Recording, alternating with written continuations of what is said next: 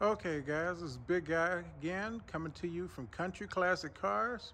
And one of the first cars I want to look at here is this 1967 Cadillac El Dorado. This white, survivor of a time Cadillac. It's a two-door, it's fully powered California car. And we're going to take a look at the body, and we're going to take a good look at the interior. And if we can, we want to look at the motor. But let's take a good look at this front end. And I'm taking it from an angle from behind another car because it's real tight fit over there, so it's hard to get good angles. But you know what? That don't matter, as long as we can get a good look at the car. And it's a nice straight body Cadillac. This one here, like I said, when I talk about survivors, I mean survivor of time. It lasted from the time it was produced. And it's still sitting on four wheels, still drivable. Take it out and have some fun, or finish rebuilding it, restoring it to the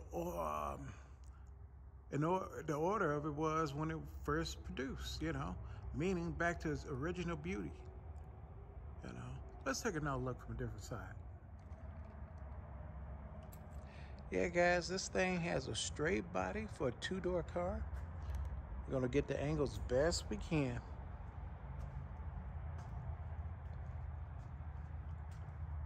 The doors, rear body seems clean.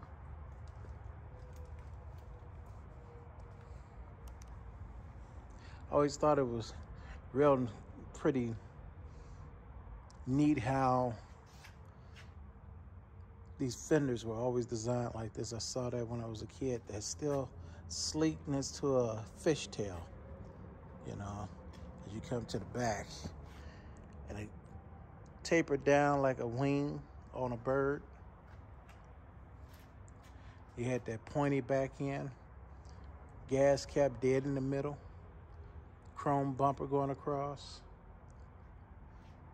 And Tornado's kind of the same way, As you come up, you see that sleek, fastback window with the crease right down the middle. Going back up over the top of the roof. Roof is pretty solid. Not too bad for a California car. We see the hood.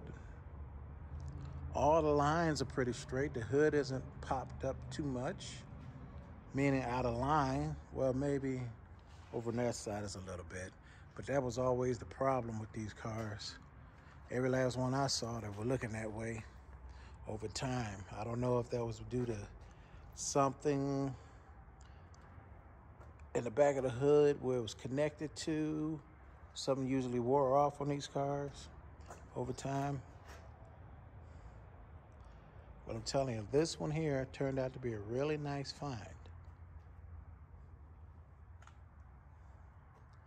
Very old school rear view mirror. I think it's only got the one on this side. I don't recall seeing, yeah, it's only that one. Those old hubcap styles. Yeah, back in the day, hubcaps were a thing, weren't they? Now you got more cars with rims than you ever had before in life. Rims are much simpler, They became much simpler. It made it simple. Let's take a look on the inside.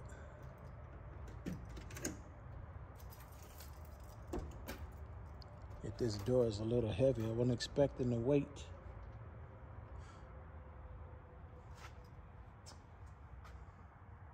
Hey, here's something. Back in the day, person that was sitting in the back seat had a way of opening up the door to get out. Oh yeah, a handle to be able to get them out. So you could just sit back up front here and relax. They could get out, go take care of business, preferably the kids. And they had the full electric windows, yeah. Let's take a look at this car from the inside. The interior is nice. Headliner is pretty good. Let's get back to that back seat. Interior is real nice. no rips or tears. Not from this driver's side. You can't see nothing over there. I don't see anything out of order. Bucket seats, leather bucket seats. Even though it's white interior, it could be cleaned. But still, this is nice, real nice. And I don't see much wrong with it now that I'm inside of here. Oh yeah. Back seats look good. Front seats look real good. Spin it around. Take a good look at this interior.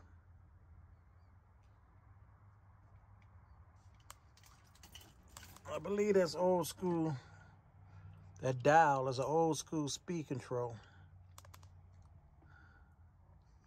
Haven't seen something like that in a long time. Interior is nice. Dashboard is pretty clean and nice. No cracks in the windshield up front.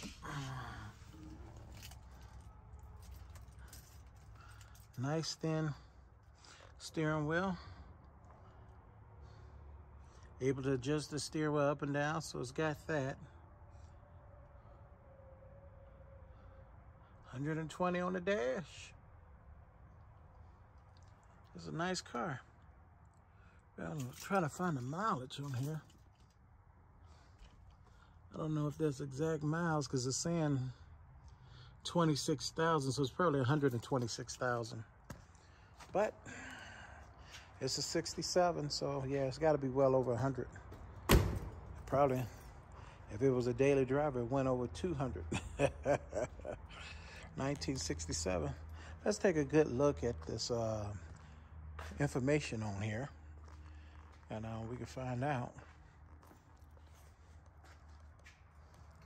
As it says, first generation El Dorado, 1967 Cadillac El Dog. You see the price here at Country Classic Cars. And yeah, this was a nice find.